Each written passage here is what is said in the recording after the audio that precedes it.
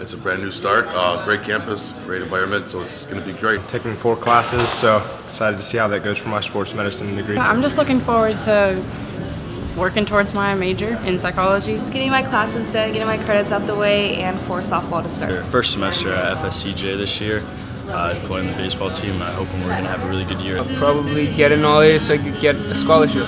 Getting straight A's again will be a good accomplishment for me on my table. Striving to get straight A's, of course. Finishing and graduating. Completing an EMT program and start my career. Graduating first with my AA degree so that I can get my bachelor's in business. Yes, it's going to be an awesome year.